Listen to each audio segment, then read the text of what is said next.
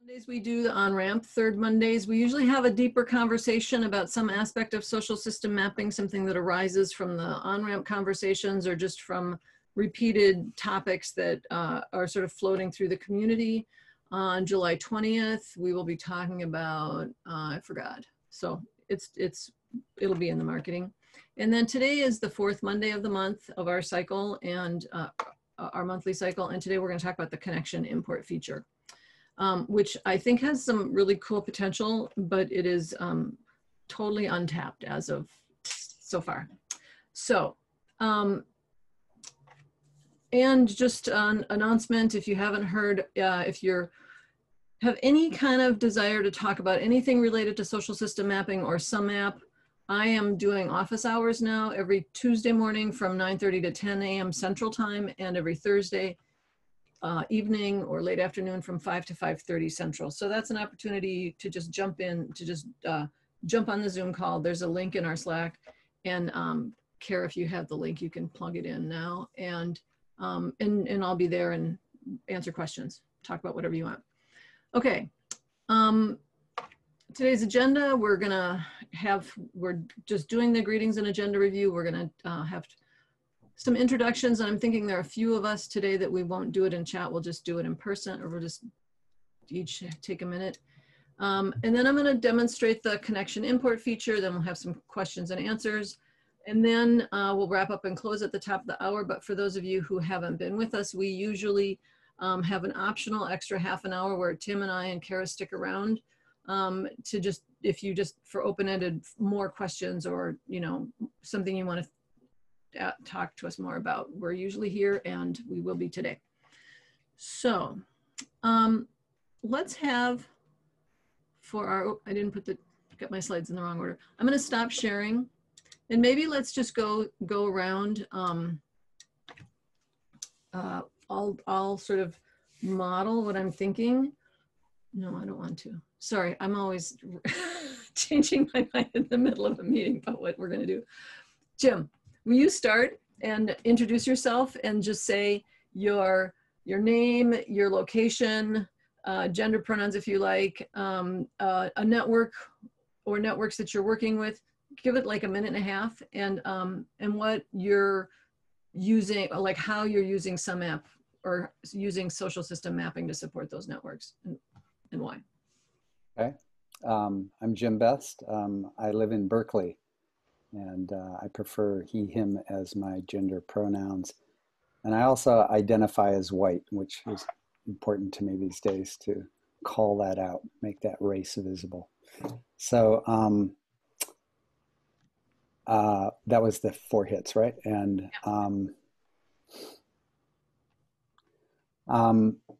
there's a couple different networks that I'm working in. One is the Network Weavers Facebook group, and I have been probably going to go back to helping organize Saybrook alumni. This is the institute that I graduated from. But I'm mostly interested, I'm doing anti-racist education right now, working in white majority groups, and wanting to build support networks for basically white people working on their racism. It's not an easy path. And people come to it as individuals in all sorts of communities of interest, and so forth. And where they've gathered, my thought is that by using social system maps, they can become more known to each other, and then makes it easier for other self-organizing mechanisms, you know, just gatherings and stuff, for people with affinities or similar identities or intentions to get together and support each other in that anti-racist journey. So it's kind of a select community that I'm focusing on right now, but I think the map is a great stimulation for that sort of low level of finding each other, the visual directory aspect of mapping. I think that's enough for now. Thank you. Who would like to go next? These are hard introductions, Christine. Yeah, okay. I'll just, so Phil, would you go next? Or Dallas, I see Dallas unmuted. I'm sorry. Yeah, I was going to volunteer. Sorry. Yeah. No, that's okay. I'm sorry. I'm Dallas Goodnight. I'm from North Carolina. I'm living in the Triangle area. I identify as he, him. Uh, I'm calling on behalf of the Community Food Strategies, which is part of the Center for Environmental Farming Systems. We're through a partnership of two universities, our two land grant universities here, and our Department of Agriculture. But Community Food Strategies, their tagline is cultivating community through food. So so we organize food councils throughout our 100 counties of North Carolina. We're still growing. I think there's only like 33 food councils across the state. But a few years ago, before I started at Community Food Strategies, they had explored sumApp and the Kumu networking tool for visualization. And I watched your video this morning, Christine. I did the pre video, and you're right. Is they made it and then put it in a box. They like, oh, this is cool, and then haven't used it since. But they want to see how we can effectively use this to build the network and show where the tools are and connections are within the state. Because this is the time for change, and so we can't just let some tools go to the wayside. We need to find ways to use them the best. So I'm here just to learn. I'm still learning a lot about sumApp, but I'm very interested in what y'all have to say. So thanks for having me. Yeah, thanks for joining us. Okay, Phil, now is that okay? Go next. Sorry. Sure. Yeah, Phil Metzler in Goshen, Indiana. He, him, and I work mostly through a nonprofit that I kind of helped set up here that's locally focused called the Community Resilience Guild. And so one aspect of that is community asset mapping and just kind of identifying opportunities to build kind of connections and relationships among individuals working on different aspects of change in our community. And so I mean, that kind of points me in the direction or stimulates a lot of interest for me in some of the tools and some of the opportunities for how social system mappings can help us kind of see more clearly the relationships we're a part of and opportunities for collaboration.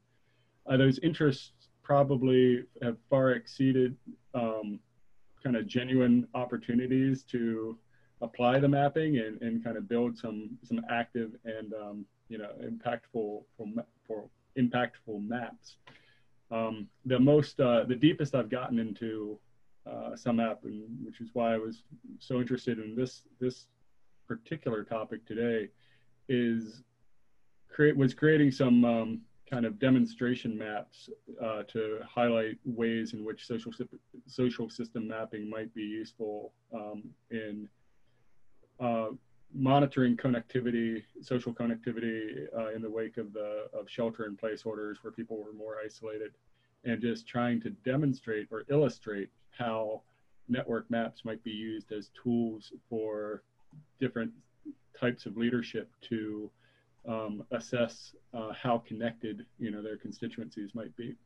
And so that was creating artificial maps in order to illustrate that, which meant having to go into it and manually map out relationships. And so this was a feature that I was very interested in imagining how it could be useful to, you know, not just create those specific maps, but in general, help us even create and imagine new potentials for mapping that we may not have had opportunities kind of fall into our laps for yet. Thanks, Phil. So Miles, we already asked you a little bit before everybody else jumped on. Would you, do you mind introducing yourself again? At least some? Well, Miles Alexander. I'm in Oneida County, Wisconsin. He, him. And I've not done any social network mapping yet. I'm, you know, in the learning, and I'm wondering if you're 3 steps ahead of me here. I just signed up for your on-ramp in July. I do what is hopefully asset-based community development work with Oneida County Extension. Asset mapping sorts of things as well.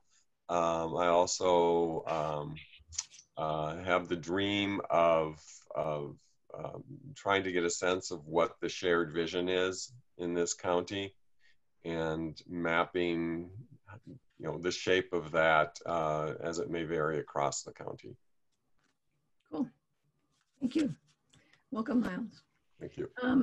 Kara, do you want to just say a couple words about your presence? Sure. I was wondering if you would ask me or not. I just have you sit there. Sorry. My name is Kara. I'm from St. Paul, Minnesota. I prefer she, her. I come to social network mapping by way of Christine. I am an admin assistant or a hipster for hire. And so Christine needed a little bit of help with some of the behind the scenes work to make sure that she can focus on the bigger pictures of developing new aspects of sumApp and making it function extra fluid. So that's kind of how I come to mapping. A lot of my mapping knowledge is primarily in just encouraging mapping in others. So if I'm networking or connecting with people and find that they have a project that they're working on that might some way use mapping, I'm still working on my pitch, but I do try to push it to them so they will check it out. Cool. Cool, thanks. Thank you. Tim, do you want to say anything? Tim, he, him, mostly the behind the scenes half of Greater Than the Sum. I do a lot of communal work and data wrangling for people who have big projects that want to add a bunch of pre-existing data to what they're collecting in sumApp and that kind of stuff. Thank you. Yeah. Okay, so let's jump in. So I'm going to give you a little history on this feature. This was like the thing that taught me about, how people talk about foundations driving how change, like nonprofits are, sort of always trying to get the money. And so they're always shifting their vision to fit what foundations are willing to fund. And so like how the money sort of drives the, there's a high vision, but then the money kind of warps the chasing after money kind of warps the vision. And so, of course, I knew all about that and had seen that in other contexts, but this was this was our experience in how that actually could happen with a piece of software. So it was a good learning experience. We had, so the Bush Foundation had a great relationship with the vice president of network something or other. And he occasionally had features that they wanted. We did some really big projects. They were our first major client, did big projects with them, and they would want sumApp to function a little differently, to work just a little better for their context. And so they would pay for us to make that kind of a change. And Dushan, who is this wonderful guy I had this relationship with, so this map is like 1,200 people, and we did it every other year. And every other year we started fresh with another 1,200 people. And Dushan pretty much knew everybody. So he would be going through sumApp for months, like saying how well he knew, like 700, 800, 900, he'd be going through it and he'd be like, I'm doing it in the plane, I'm doing it in the waiting room. And he'd get sick of it. And so he was like, I want to be able to take my connections from last year and move them into this year so that I don't have to redo it all over again. And I was like, oh my God, that is such a headache. It was such a headache, but he wanted it. He was willing to pay for it. It didn't, he ended up paying for probably a fifth of what it actually cost us because none of us had a concept of how technically complex it was going to be to actually do it. And it was like the first thing that our new developer worked on, and it nearly killed all of us. Just the constant testing and just the whole thing was really exhausting. And I had a talk with Dushan after, and I said, okay, we can't do that again. Like I have to be it just, this thing that happens, it happened, and let's not do that again. But Tim the whole time was like, oh, this is going to be useful someday. I know this is going to be useful someday. People are going to like it. And I was like, I know they are. I just didn't want to do it this year. But so now I feel like we're to the point where it will be useful. I hope it will. And so that was just my little snarky story about that. But the point of it was that if you have two projects and you have overlapping members in the two projects within the same account, so this doesn't go from like Jim's accounts to Phil's account. You know, like Jim's network can't cross over into Phil's account. I mean, we could move them into a shared account, but that's another. Not yet. Yeah, right, not yet. Eventually. So if you— I never thought of that. That actually has a lot of possibility for the future. I've been thinking about that. As I was preparing this weekend, as I was preparing this, I was like, okay, now what if we like, Yeah, that'd be something for like gathering network of networks, man. Yeah. Yeah, like if we could just have people flip a switch and say yes. Well, anyway, there's so many levels of permission and there's so many levels of security that are involved in this sort of thing that it's nightmarish to think how to automate it. But anyway, if you've got a project with overlapping members and they have connections in this project, say Tim and I are in a lot of projects together, and we have always the strongest connection you can have.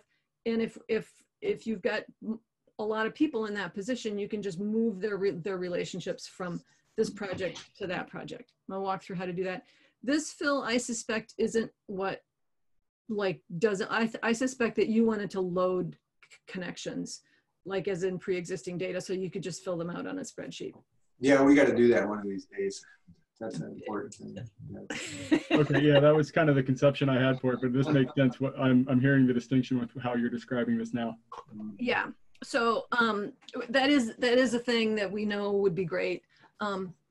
My feeling is it would be good as a start for other people to start using this feature. I think I've used it 3 times, and I think I have saved Dushan maybe 15 minutes of his life in moving connections from that, because there weren't that many overlapping people anyway, and he still had to do almost as many as he would have from the one map to the other. And a couple other people have had, a handful of connections go from map to map. So it's like a nice theory and it seems really cool, but in practicality, it has not paid off at all yet. So my hope is that more people will start to use it, especially in the network of networks thing.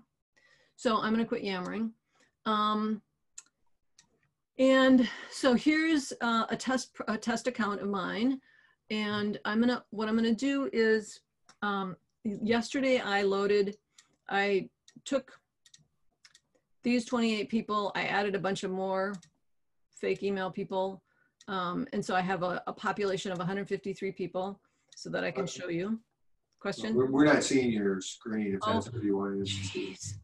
I do that, like I spend so much time talking to people on the screen and looking at my screen that I forget that I haven't done that yet. So I apologize. Okay, so here I've got, I think, 9 or 10 projects. We're gonna look at these 3 import test projects.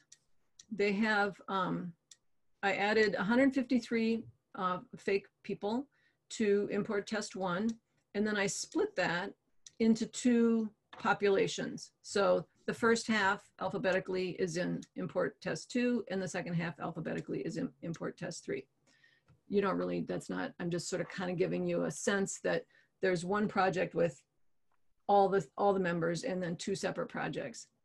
I'm going to start with import test 3, and I'm just going to go into 3 different, and I'm going to start with the A's, or the top of the alphabet. And I'm just going to make some connections for these people. Let's go to each person's space. Now, Miles and Dallas, I know you're not super familiar with sumApp, so some of this might not mean anything to you. So without, I don't want to get into too much detail about what you're looking at, but if you have a fundamental question that you need to ask in order to even understand what's going on, feel free to stop us. But so this is one person. So this is Alphonse sumApp instance, and I'm going to sort them alphabetically in the opposite order. I'm just doing this so that we can kind of know what to anticipate. Thanks, Dallas. Okay, so for this one, for Alphonse, I'm just going to make 3 connections that are all the same, just the lowest level connection. For Ariel, again, I'm going to just use the same population, but I'm going to start with acquaintance, generative interaction, and then collaborator. And then I wasn't thinking this through. I just realized it doesn't matter. Okay, so now there should be if I go back to the project list and I refresh, now we can see that, why not? Yeah, so there's 88 people in this project, and now we have 9 connections have been made from this project. I'm gonna see if I can, I just realized that I hadn't thought out who was in which. Yeah, that should work. Okay, so I'm gonna go now to the import connections. If you go to the drop down, it's right here. And when you get to import connections, and know that this feature is really slow because there's all this cross-referenced searching going on and matching and then sub-matching, and so it's a slow feature. You don't have to do it that often, so, but it is what it is. Okay, so we're in import connections. I'm going to define a new connection import. Now, oh no, I'm doing this wrong, sorry. I don't use it that often either, so. Okay, so they're in here. And what I want to do is I want to pull those connections from import test 3 into import test 1, okay? Where they don't exist yet. So I'm going to go into import connections. And as I go into, now, if you have to do this repeatedly, like with the Bush Foundation, I sometimes had to, like I'd run the import once, and then as more data came in, I'd run it again. And so what I'm going to do next, you have to think through mapping type to type. And so I didn't want to have to do that over and over, so we can save a mapping set. But we don't have a mapping set saved yet, which you'll understand in a minute. So I'm going to define a new connection import here. So I click that, and then it gives me this drop down, only gives me a list of projects that already have connections in them. So if there's no connections, like import test 2 has no connections, and so you see it's not listed here. But I want to import the import test, or the connections from import test 3. So I select that, I go to import. And now here's the thing that you would just think, okay, there's connections over here, we want them over there, easy peasy. But in fact, if they're defined differently in each project, then what do you do with that? So often they're relatively similar. So, you know, aware of their work might mean I know of them, or, you know, like there might be a corresponding question for each of these, and there might not. So what we do is we make it so you have to kind of go through and say, okay, oh, it looks like we've got the same questions. That's great. So we can just go to map them right over. So you say I'm matching aware of their work to aware of their work here, and then I'm matching that one to that one, and then this one to this one, and then the last one to collaborator. So that's nice and clean. It's really easy. If I want to do this again, if I don't want to have to go through that little step of mapping them or have to remember how I map them, I can just save it. Each saved import has to have a separate name, so you can't say test and then test again. It won't allow you. So I'm going to say this was test 3 to, I can't remember if it, test 1 parallel. I usually make some kind of word that says like what I did with the actual mapping. Doesn't matter, you can make it up, but something that's meaningful to you. So you'll get it, you'll recognize it next time. Okay, so now I saved it and it ran its little search, and it says, okay, there are these 3 people who correspond to those 3 people. Each of them has 3 connections. I can say, oh, I want those ones or I don't want those ones. Because the president of Bush didn't always want to get moved from this map to the other map. So we make it so that we can uncheck someone. And now I'm going to import them. And it says some stuff. And there we have it. So now these are the 3 that Alphonse connected to, and if you remember, Alphonse had all type 1 connections, and then Ariel Carey had a sequence of connections, and then Crumry Sarah had all 4 connections.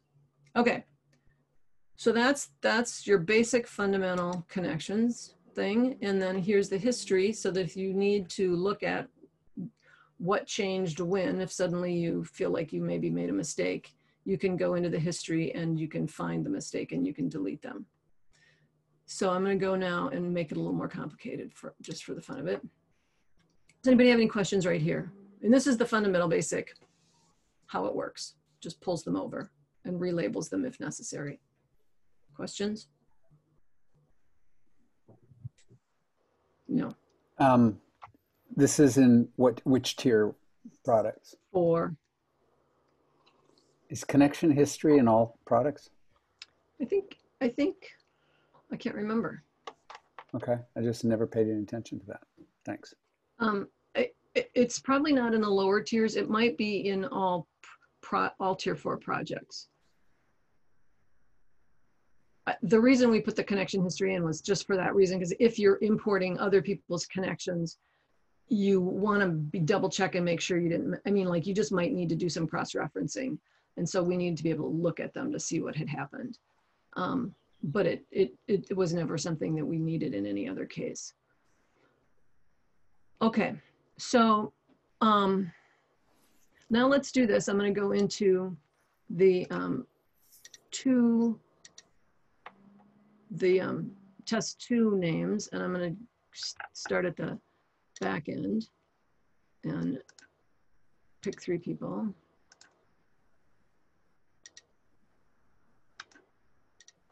And go to their connection panel. And sort them by name, just so that I have a, no, I'm gonna sort them the other way.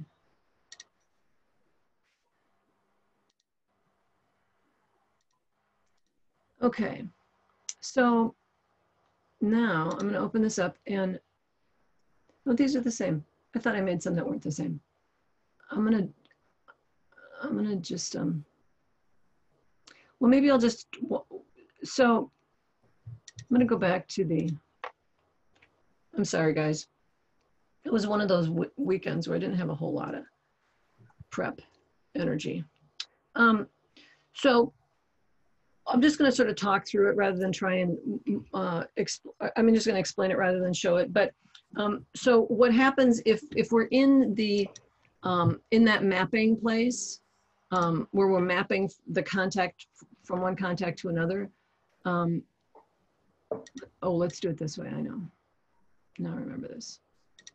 I'm going to import from persons 1A, which is a different project, but it does have some overlapping people. And I think it has a different, so here, the options are know of, info exchange, see regularly, and collaborating with. So we have to kind of go through here and say, know of, can we say that's aware of their work? This is a judgment call that you're going to have to make if you're doing this. And so what we did with Bush, it was simple because they just used the exact same survey and the exact same set of connections, no matter what project we were doing. And so it was easy for me to move them around. But where we start to have slight differences, conceptual differences, then I have to make a judgment call of, you know, should I map that or should I call that none? I could call that none. And then another way this might be is info exchange and see regularly. I might call those both acquaintance. I mean, I can select whichever of, you know, as many of, I can repeat them. Like, let's say there's 2 that are conceptually close on the one side, and on the other side, there's fewer options, and you can kind of clump those 2 together. You can just put them both into the same option. So this is a place where sort of having a sense of, if I'm long-term hoping to do a network of networks kind of thing, I might want to think about how we set up the connection questions to make them easily transferable from project to project. Another thing that this can be really useful for is, so for instance, Jim, you're aware of Lisa Negstead, and we had, when we started her project, they had 6 or 7 connection options, and they were sort of broke them down in this fine-tuned way that they felt really strongly about. I had a sense when they did it that it was too fine-tuned and it was going to make the data not super meaningful, but they felt strongly about that, and I usually just say it once and then go with what they say and figure, well, now they'll learn it and they'll make a decision about it, which they did. So the following year, they wanted to shrink that option set down from 6 or 7 options to 4 options. What I did was I exported the whole member list. I didn't export all their data. We just exported, well, we exported everything and then got rid of everything but the 4 fields you need to load, and loaded that into another project. So we had the exact same population in both projects temporarily. Then I mapped the connections. So I took like the first one to the first one, and then the next 2 went to number 2, and then the next like 3 and 4 and 5 went into number 3, and then 6 and 7 went in. Does that make sense what I'm saying? Yeah. Okay. I combined them in my mapping in here. So there were 7 over here and only 4 over here. I mean, I set up the second project to have the connections that they wanted.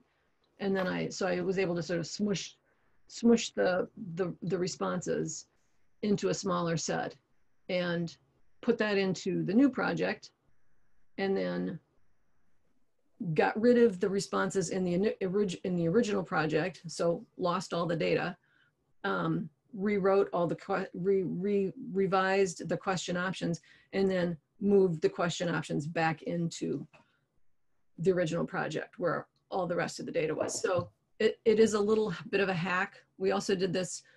We had a client who originally set their project up and put them in the opposite order, so that the strongest was at the top, and then eventually we could do this kind of a thing and move them from top to bottom to bottom. You know, we could cross each one over. So that's a way you can use that to kind of fix those kinds of situations. I was just quick.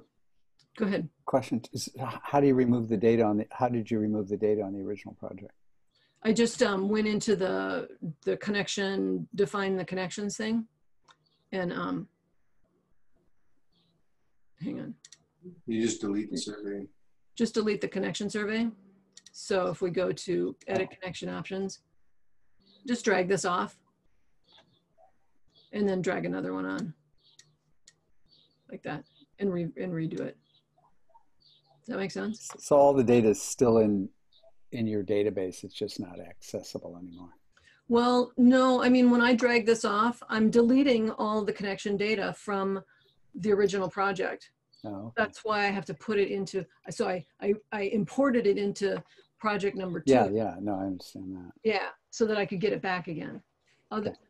And you know, if it were just a matter of they wanted to change the wording, but they still wanted to have 4 options, we could just change the wording, no big deal. But the problem was we had 6 or 7, and then we needed to combine them, and there's no way to do that here, because if you delete one, you're deleting the connected data to it.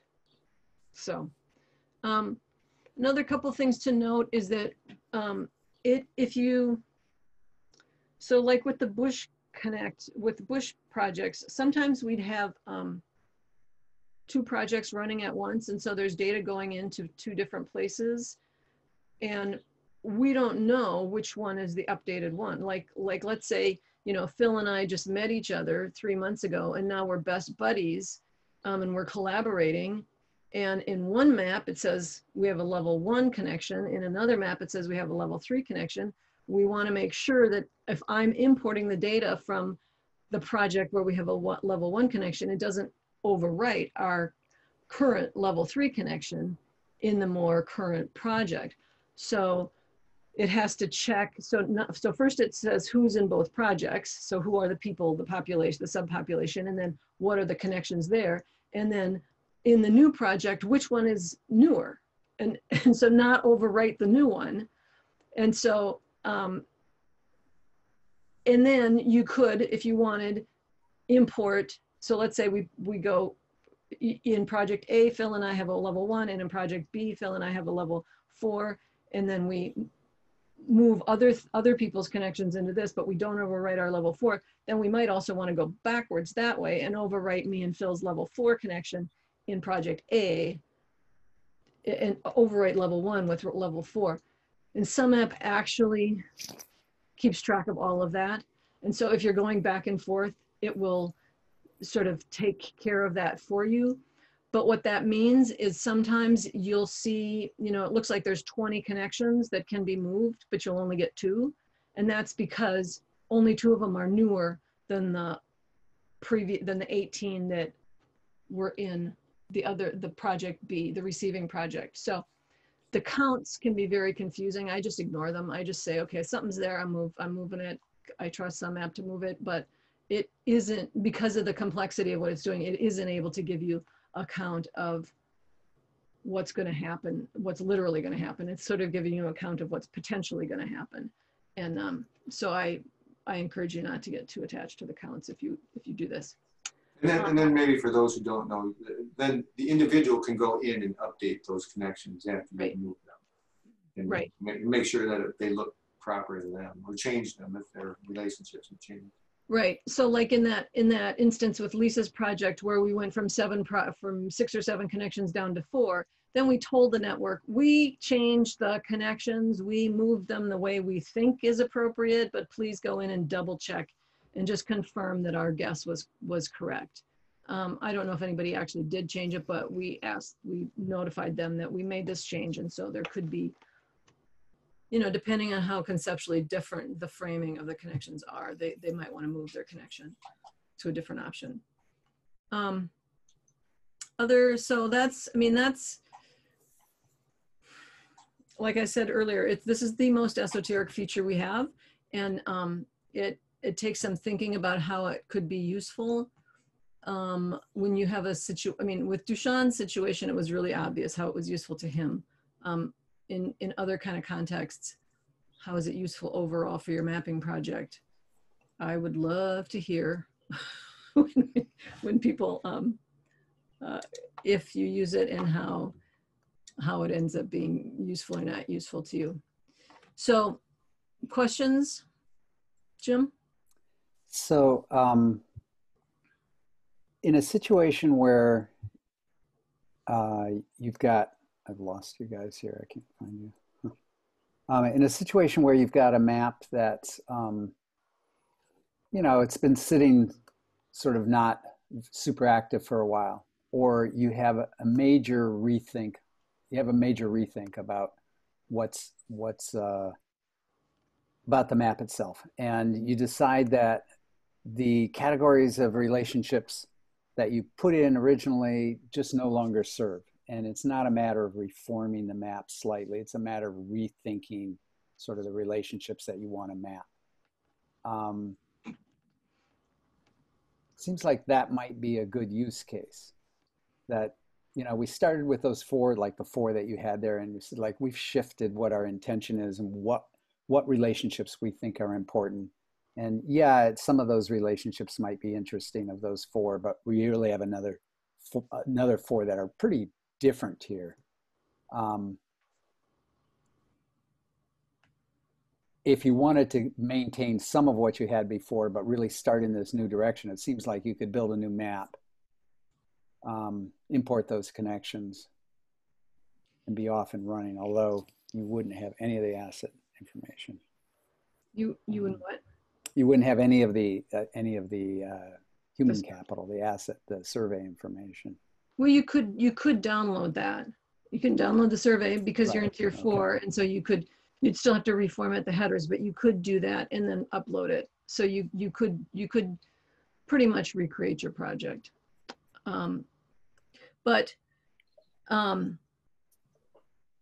Then you have this whole philosophical question, though, if they're that profoundly different. Like, And if there's 4 and you're just going to go from number 1 to number 1 and number 2 to number 2, you could just rewrite them in the editor. You wouldn't have to move them if you're really just going to straight over map them in the same order. But even so, does that make sense what I'm just saying? Well, I was trying to think of the use case where you weren't straight over mapping them. You were really thinking differently about what relationships you wanted to capture, where there wasn't much of a mapping. And so, or there was a mix where you have some things that you want, you know, as a baseline, but you have. Yeah. Well, if they were just ads, you would just add them to the original map. Yeah.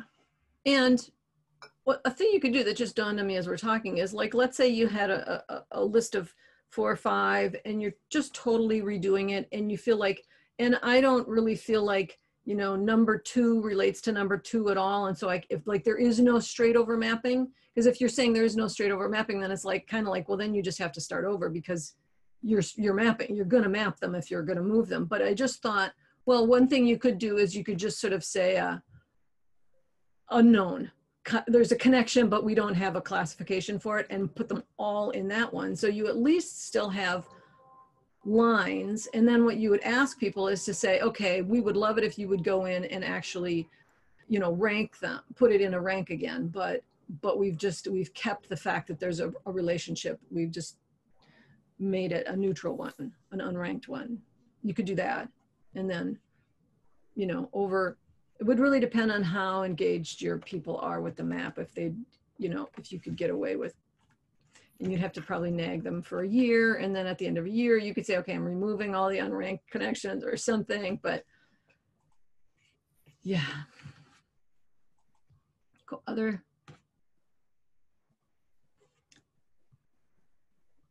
So maybe it's not as cool as potentially we think it is.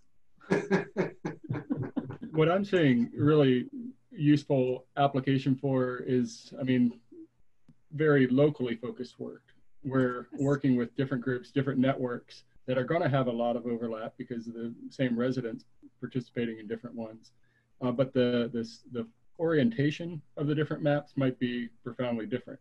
Yet they hold in common that social connectivity as a key dimension that could be, you know, designed and, you know, included in each map in the same way. So that's the main thing that you would want to update and keep connected across different maps. Tell me if this is kind of a skewed or an unhelpful way from your standpoint to think about this, but in dealing with like kind of a large network map, where to make it as easy as possible for people to skim through and chart the connections, the segment functionality becomes incredibly helpful for people to quickly filter out who am I looking at. So it's like getting that right at the very beginning is really important.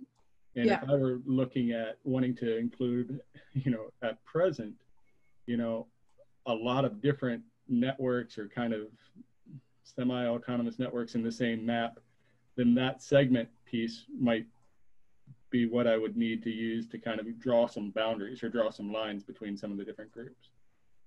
In a way, it's like this, you could create different maps within within your sumApp account for the different networks and keep the segment functionality more focused within each map, but use the importing of the social connections across the different maps as a way to kind of help keep that bigger picture intact.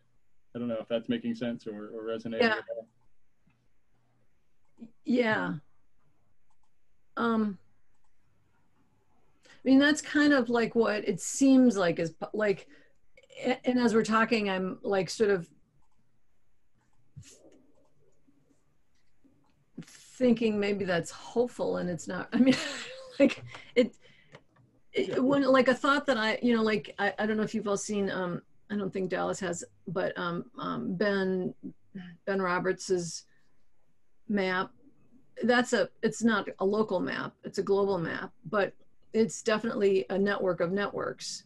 And then there's other, like, and there are people on that map that are on the June Holly map and that are on, you know, in some other networks that you sort of see, I see, because I see a lot of maps, you know, they're all over the world, but they have overlap in different networks. And so part of what I've been trying to think about is how could you have, you know, there's June's map, there's Ben's map, there's other maps, but then find the people who overlap them all and make a map, like a map of the superconnectors amongst the networks, and then have different maps in Kumu fed from different projects, but have this superconnector map that kind of shows who's in these different networks, something like that, which is a non-local version of what you're saying. I still think it's a thing, you know, I would like us to try at some point. I'm not quite sure where to begin. Yes, Jim? Well, what Phil was saying there is simulating the same thing in my mind, which is in a network of networks. If you're, for some reason, you're able to build in a large community local maps. So I'm thinking of the liberating structures world, where there's variety of energy. So this community is like 5,000 people. And there are pockets where people have energy to map and other pockets that would care less. But yeah, you would have these disconnected pockets of 100 people or whatever, a couple hundred people where they're actively mapping. And at some point, you know, they're all part of a network of, it's not a network of networks, it's a large community, but there's these pockets that map. There are times when you'd like to see them in relationship with each other. Those people would like to see themselves in relationship with each other. So it seems like this would be a good opportunity. You build a large map and you import those people into that larger network of network maps. Yeah. Yeah, exactly. That's thank you, Jim. And I mean, for kind of laying it out and where you went with that, Christine, was helpful for me too. I mean, it allows you to build the micro maps or the more focused maps. Yeah. With the segments, the surveys, the you know, the specific focus that you want to, and right, still know that you'll be able to pull them back together into something larger. Yeah. Practical. Yeah. So another way, what you just triggered in my mind was the problem where there's always a sort of tension of like Jim, you're aware of, you know, Drew and David in England, who have these 4 sort of separate networks, and they're trying to make a network of the networks, but each sub network sort of needs its own survey and its own, you know, it's got its own context. And so the tension is always, do we make one big map with a relatively generic survey, or do we do 4 smaller maps with a much more contextually appropriate survey? And that's a place where it would be great, you could do that, and then just like you just said, and then have one map that is more generic, is like the larger, broader map. It's not as contextually specific, and maybe that one has a smaller survey that just has like just a very few demographic questions, and you have to go into the smaller maps to see more specific survey responses. You knew I was right. I knew it'd be helpful someday. We'll see about that. That was a good scenario everyone came up with. Yeah. I had another question for Phil, but maybe Dallas and Miles want to jump in here. Is Miles still with us? Oh, but maybe Dallas. Miles messaged me that he headed out. It was a little above him, so he's going to join from the on-ramp. That's what I was. I guess that was what. Yeah. Dallas, did you have something?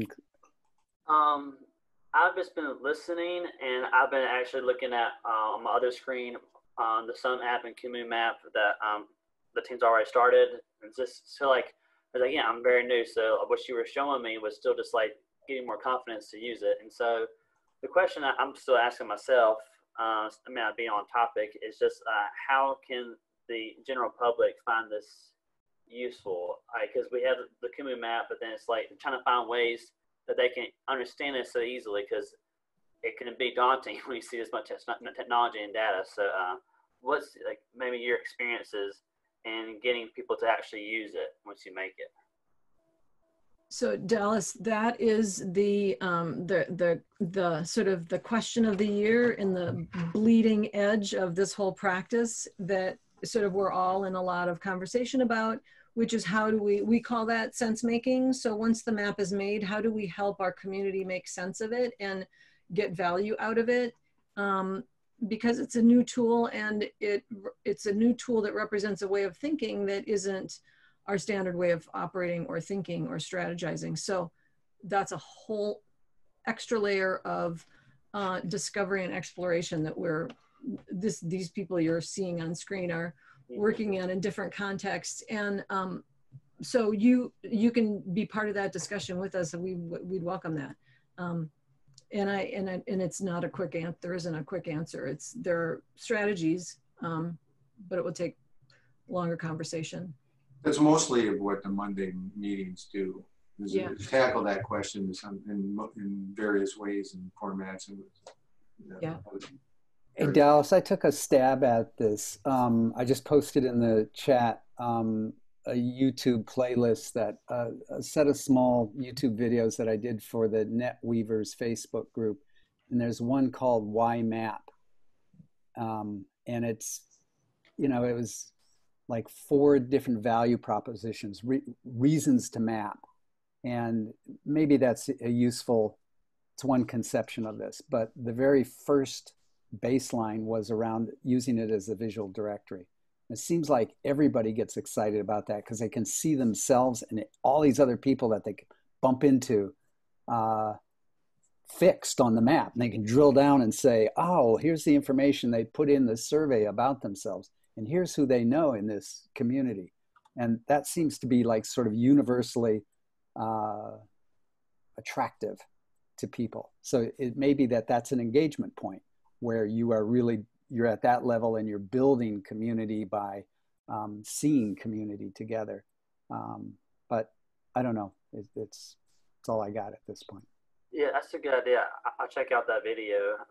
Because when I was trying to brainstorm other ways, I was thinking this could be used as a directory, but then I was like, if it's this complicated, then why don't we just use a simple list? But you're right, having a visual and having a new way to show the information, and also, if you think that relationships are the foundation of what you're able to do together, then I don't think any other directory visualization, except seeing those relationships, gives you that information. So that's what's unique about a social system map in that regard, in terms of a directory, is not only have you got the information, how to contact them and something about them, the human capital, but you see the social capital. If you think the way you transfer ideas, innovations, advice, help happens through that network of connections, then here they are. So, and just, Dallas, I just plugged in a thing, the thing that Phil made, which is, I think was a great sort of example of how you can sort of build sort of a scaffolding around the map that helps people have an introduction to it before they get into it. That is, between like Jim's videos and Phil's scaffolding, I think there's probably a lot you can pull out of that, and a lot of ways to think about how to help people enter into it. One thing that seems really clear is that just plunking a map in front of them is never going to be, at least not for many decades. Maybe someday it will be so common to people, but right now plunking a map in front of them is not enough. And so that's a really important question that you brought up, and those are 2 cool ways that people have taken a stab at dealing with that. Yeah. Oh, go ahead. No, go ahead.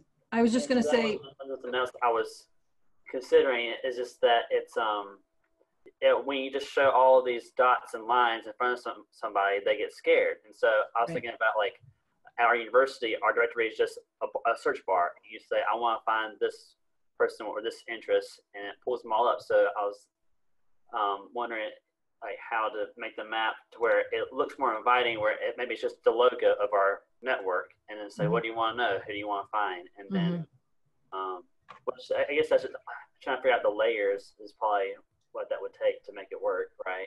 Yep. And actually, what you just said, I'm going to give you,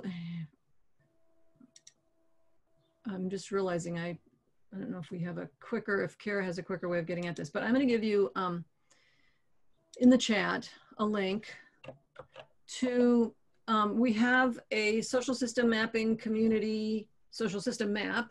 And in that map, we have, since the map that you're referring to,